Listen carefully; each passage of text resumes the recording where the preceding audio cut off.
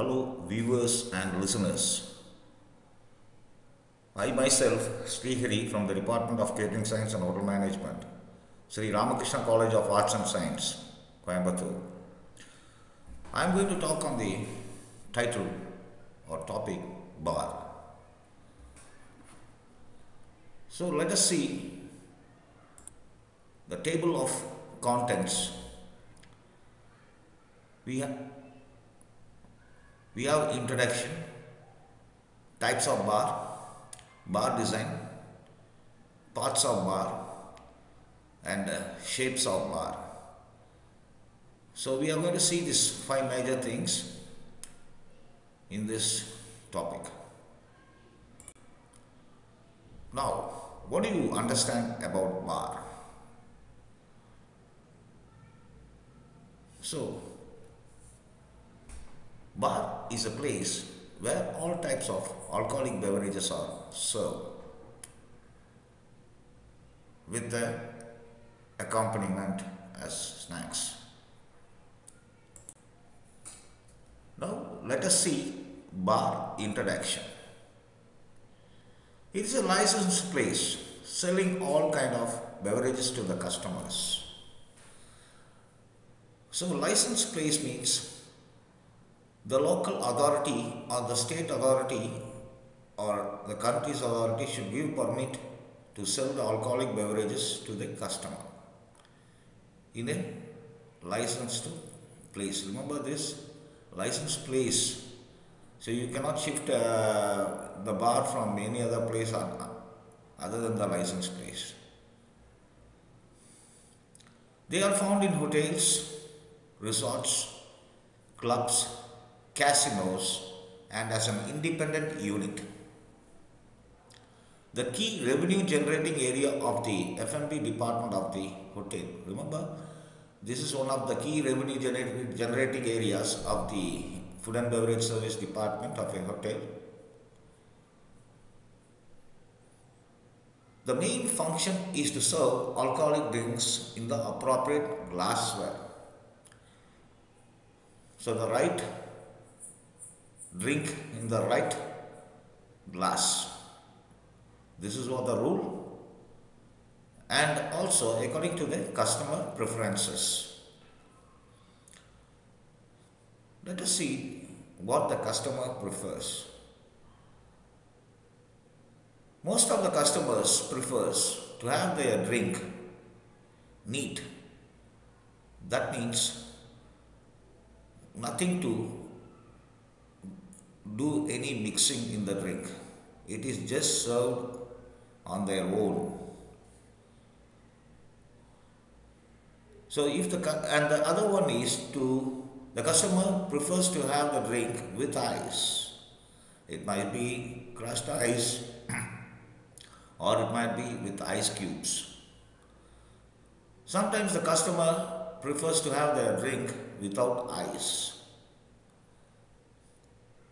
Sometimes some customers prefers to have the drink with mixers such as tonic water, soda, lemonade, ginger ale, flavored drinks, etc. And this is the very important one for any bar, that is the complimentary snacks. Complimentary means it is 100% no charge. That is what complimentary here it refers to. So it goes with the drink as a complimentary.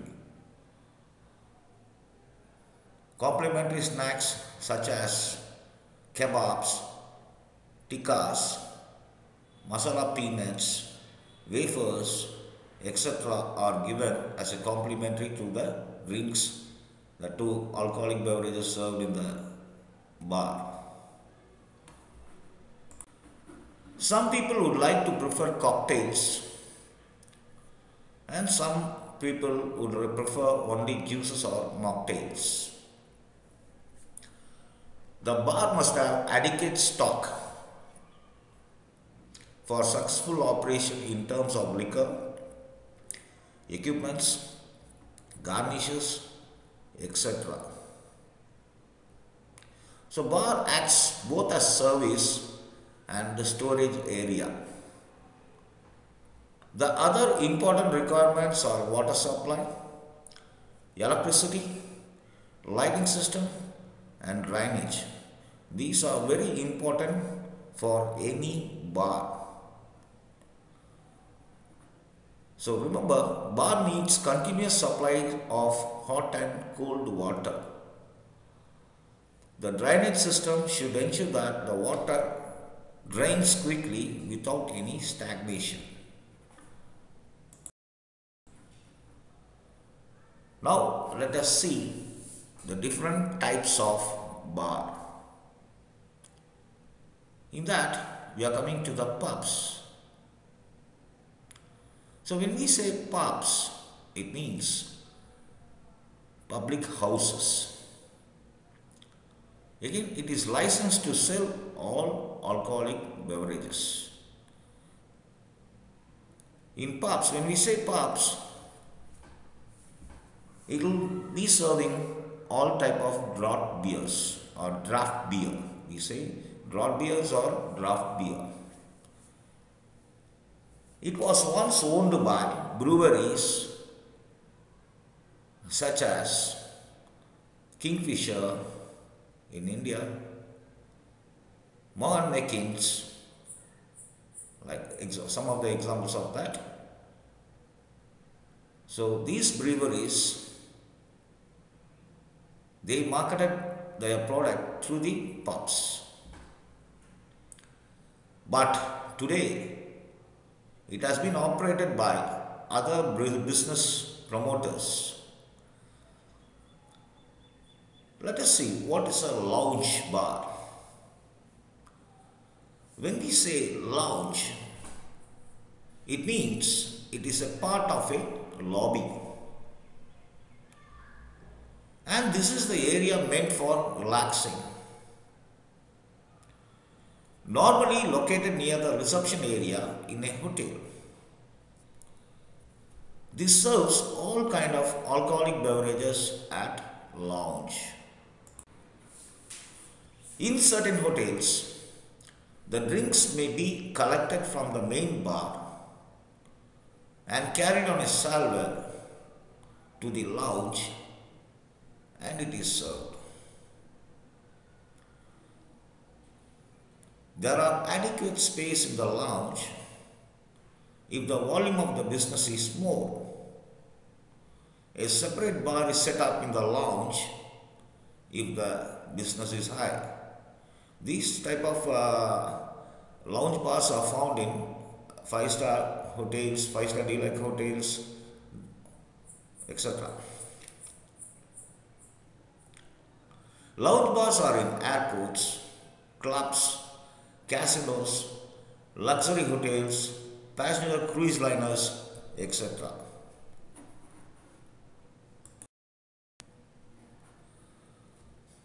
Now let us see what is a wine bar. So, wine, when we say wine, it is made from the grape, fermented grape juice. So this wine bar sells only wines. These bars sells all types of wines. It has a good collection of wines from white, red, rose or rosé wines. These are called the still wines or table wines. Then we have sparkling wines,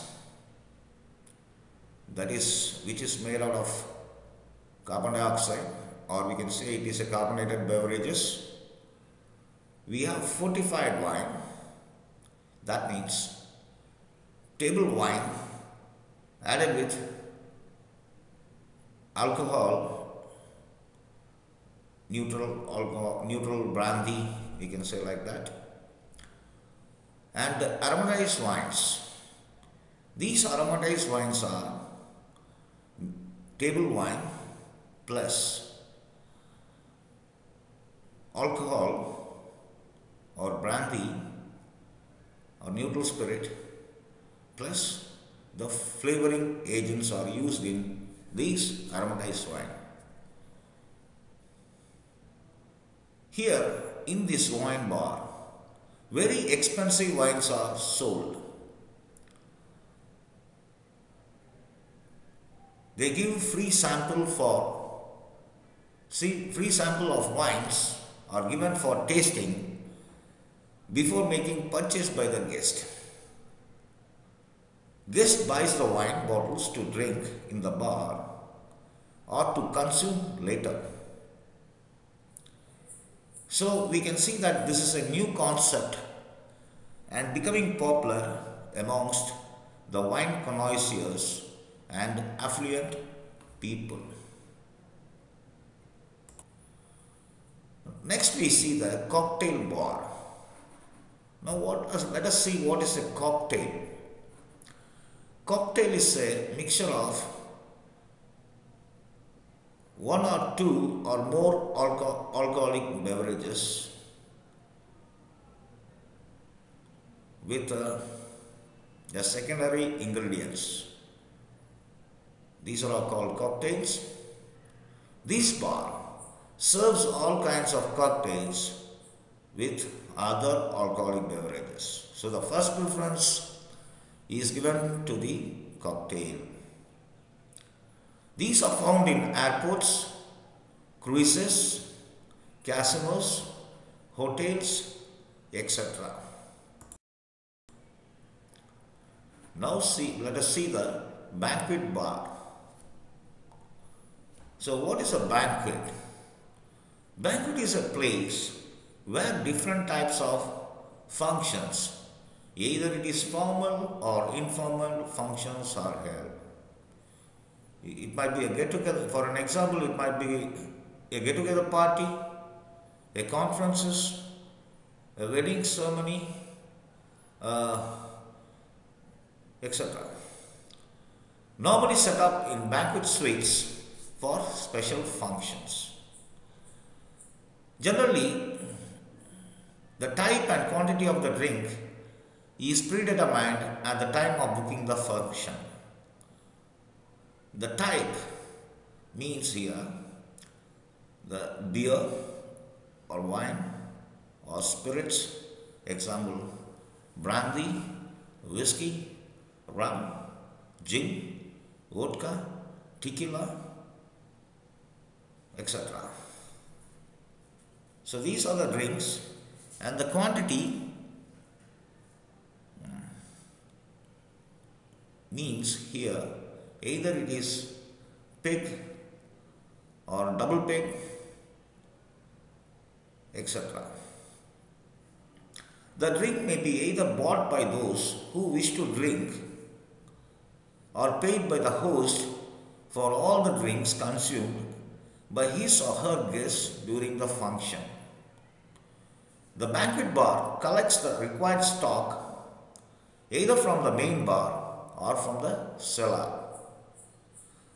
Okay, cellar means here where all types of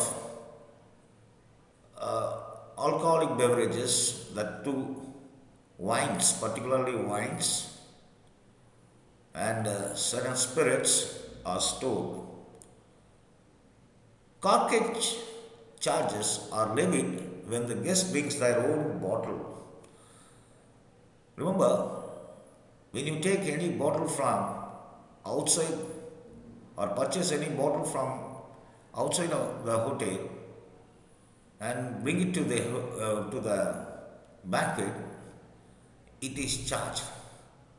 It is known as corkage or corkages. So again I repeat, corkage charges are levied when the guest brings their own bottle.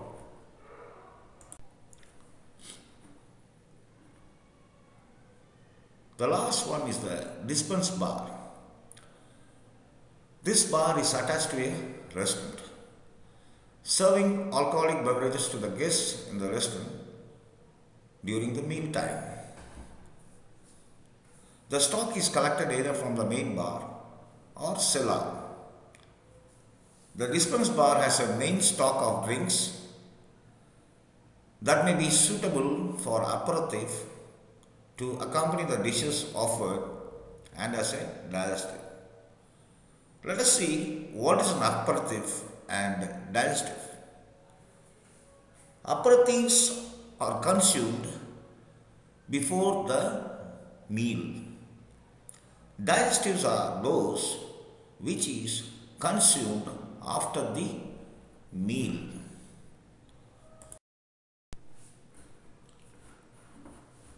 Now let us see bar design. There are three parts in a bar. On the right side you can see the front bar, and in the left hand extreme end of left you can see the back bar, and on the bottom you can see the under bar. So there are three parts in a bar. In the front bar you can see a bar die here which separates the customer area from the bartender's area. You can see the height of the bar counter is 42 inches. 42 inches you can see in the center of this design, and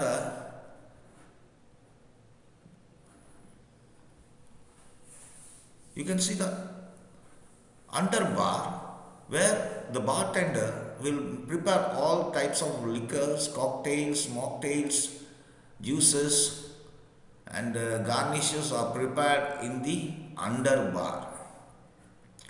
And in the back bar you can see on the top where all types of the bottles for display to the customer, all types of liquor bottles are placed in the shelves for the customers to view. It's a type of marketing technique.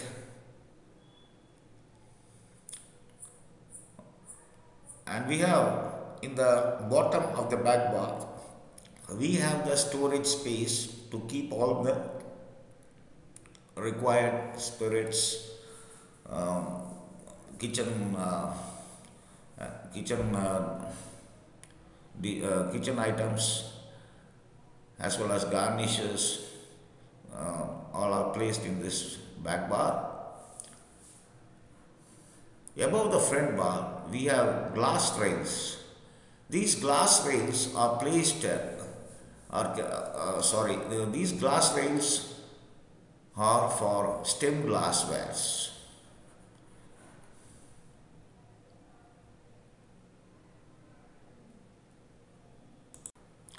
Now let us see the parts of the bar: the front bar, the back bar, the under bar.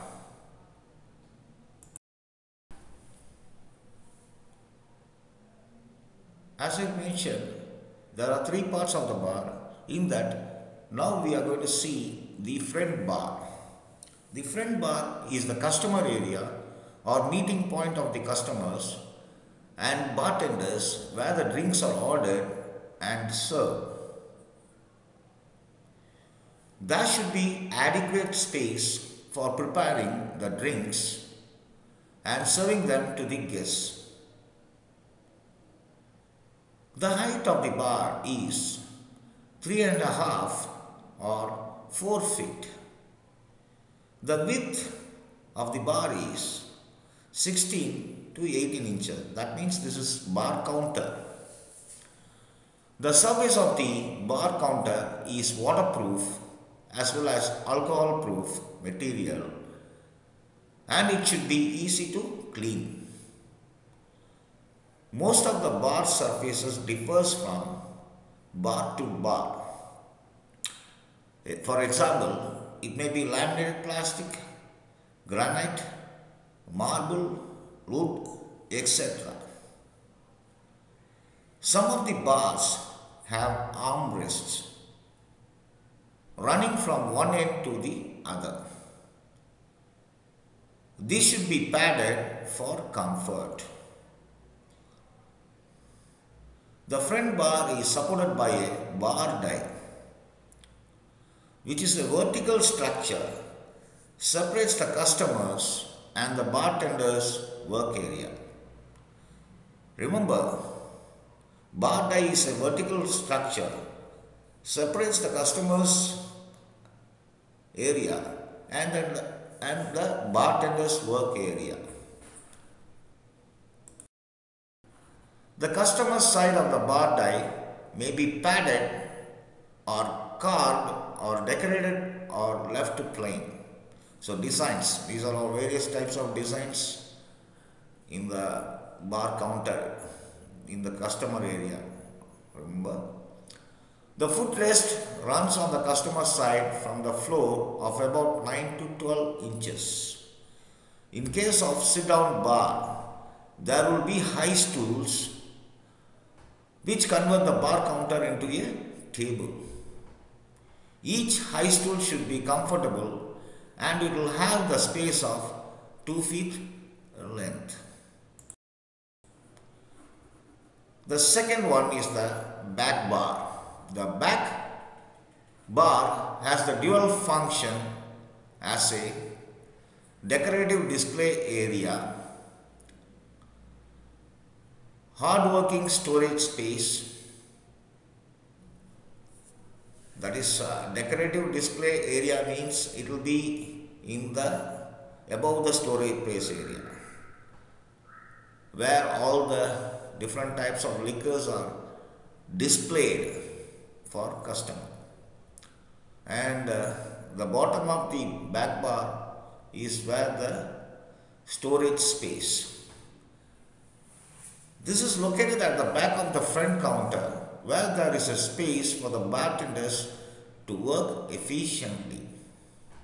They have display racks set above the storage counter. Back bar consists of liquor bottles, that's what I meant it before, assorted glasswares placed in an attractive manner which reflects the appearance of the bar. The display racks acts as a merchandising device by displaying various types of liquor and liquor bottles. The mirror in the display counter adds depth to the room as well as the bartenders can observe the customers discreetly and also the customer can view others in the room. Many bar includes pictures, posters, plants, antiques, tinted glasses, etc. to make the bar more attractive. There are overhead slotted racks to store the stemware which makes the bar more attractive. The storage space and the refrigerated cabinet is in the base of the back bar. This is the place where extra stock such as drinking straws, napkins, cocktail umbrellas, jugs, salvers, sugar, condiments and sauces are stored. The base of the bar may also accommodate special accompaniments like bottle cooler, glass froster, non-alcoholic beverage dispenser, cash registers, etc. The base of the back bar is wider than the display rack. The design of the back bar must be pleasant and functional as it is the center of attraction in any bar. The design must blend with the overall theme of the bar.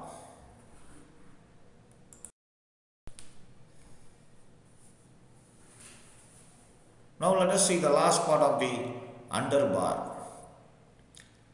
It is an area under the front bar of the bartender's working area. While designing the underbar, the workflow must be considered, like drinks to be made, equipment required, and mixers needed for preparing the drink. Underbar may be divided into many workstations. This depends on the volume of the business. Each workstation has its own equipments and supplies within the reach. The liquor or liquors are grouped into well brands and call brands. Well brands are house brands that are served to the guest who do not specify a particular brand of liquor. I'll again repeat. Well brands are house brands that are served to the guest who do not specify a particular brand of liquor. For example, they ask for a scotch or any other whiskey, brandy, gin, vodka, etc. Like that. They ask, I would like to have a whiskey, brandy, like that. Now let us see what is a call brand. Call brands are the one which is requested by the guest by name. So, call brands are the one which is requested by the guest by name. Example, Johnnie Walker Blue Label, Johnnie Walker Red Label, Johnnie Walker Green Label, Blender's Pride, Camus, then Glenfiddich, Glenmorangie, etc.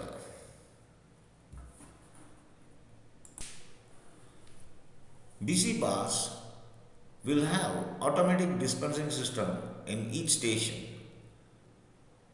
It includes lot beer dispensing unit also. Clean glasses should be stored in glass shelves or on the overhead racks. The reserved stock, that is wines, liquors, beers, kitchen supplies, are placed in the separate storage area.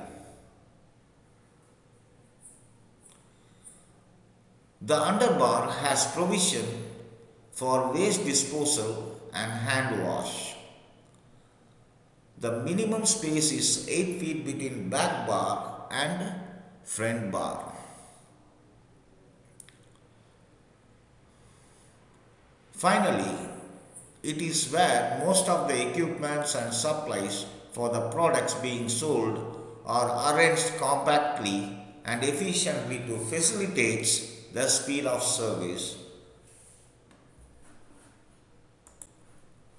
Now let us see the shapes of bar.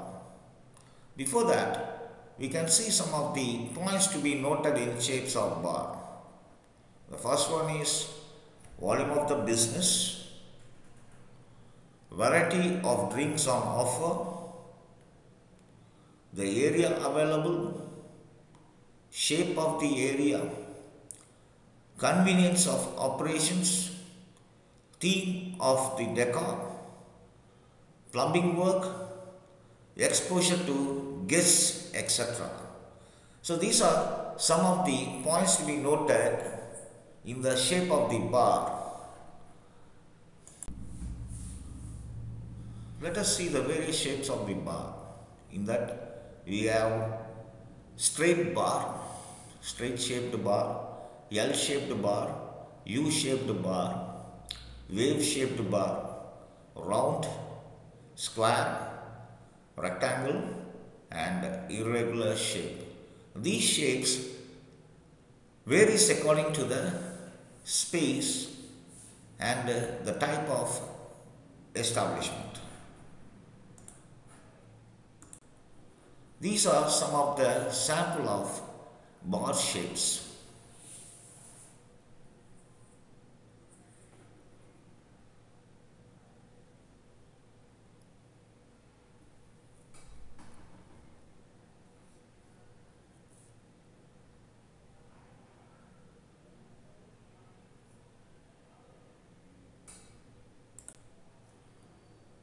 I hope you enjoyed my lecture.